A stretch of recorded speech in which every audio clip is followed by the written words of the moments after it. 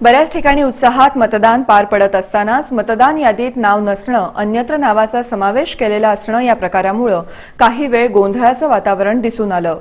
निवडणुका म्हटलं की अलीकडे मतदार यादीतून नावं वगळण्याचे प्रकार समोर येत आहेत। असाच अनुभव बेघर सोसायटीमधील मतदारांना आला। इथल्या मतदारांचं ITI मध्ये मतदान होतं, मात्र वडिलांचं नाव असलं तर मुलाचं नाव तसंच कुटुंबातील सदस्यांची नावं नसणं असे प्रकार निदर्शनास आले।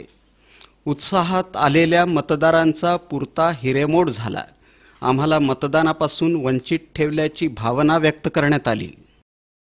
नमस्कार, मी किरण रामटेके। गेले 2 मतदानपेक्षा मी मतदान करतो इथे, पण या वर्षी माझा मला वंचित केले मतदानापासून। मी सकाळी 8 पासून इथे फिरतोय आणि मला याचा खूप त्रास होत आहे सध्या। मी प्रत्येक जणाचा म्हणजे आता ऑब्झर्वेशन केलंय भरपूर।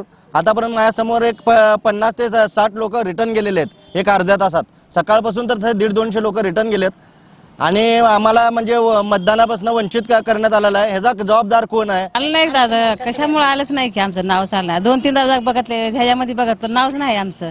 काय करायचं? माझं आलंच नाही। 2-3 बंद बघून आलो ह्याच्यामध्ये, नाही तुमचं नाव म्हणलं म्हणून इकडे आलो। आम दोघं नवरा बायकोचं नेहमी येत आहे। माझं आलंय आणि आमच्या मालकाचं आलं नाही। आम्ही बेगरमध्ये कमलबाई शिवानंद बागेवाडी। खूप वेळा केलं।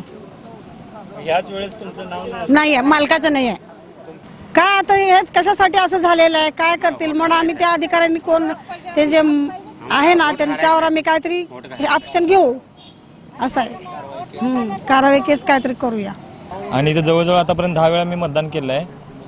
आज असं इथं बघायला मिळत आहे की जी सरकारी यंत्रणा आहे, तर जे सरकारी अधिकारी बसलेले आहेत नाव सर्चिंग करण्यासाठी, पण त्यांच्याकडे फक्त लिस्ट आहे। लिस्टमधून लवकर नाव सापडणार नाही, एका दिवसामध्ये एका मतदाराचं नाव सापडणार नाही। जर त्यांनी असं करायचं असेल तर त्यांच्याकडे कॉम्प्युटर पाहिजे होतं, लॅपटॉप होतं, एक बटन दाबल्या जेणेकरून नाव सर्च झालं पाहिजे। आतमध्ये पण गोंधळ असा झाला आहे की 4-4 वेळा मशीन बंद पडत आहेत। कलेक्टरचा ऑर्डर आहे की 1-2 वेळा मशीन बंद पडली तर लगेच बदलायला पाहिजे, पण तसं होत नाही आहे। आणि जे लोक मूळचे रहिवासी आहेत त्यांचे इथं नावं गडप झाले आहेत। एवढे वर्ष आलता पण 2 याला माझं नाव चेन आहे। मग कसं काय करायचं सर? याच्यावर वोटिंग करायचं का नाही आम्ही? एवढं 2 शब्द माझं काय सांगितलं जातं आत मतदानाला? त्याने काय म्हणले, नावच नाही म्हणले तुमचं। कसं काय नाव येत नाही? पुरतं मग आता लहान ते मोठं झालं माझं नाव आलता, मग या 2 बारी माझं नाव येण्यात येत। हमारा मतदान अभी भी नहीं आया।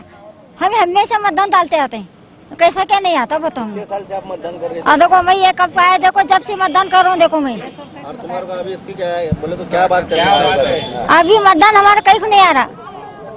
क्या फरमा नहीं था बोलते, सब जगह चौकस कर रहे तो नहीं थे।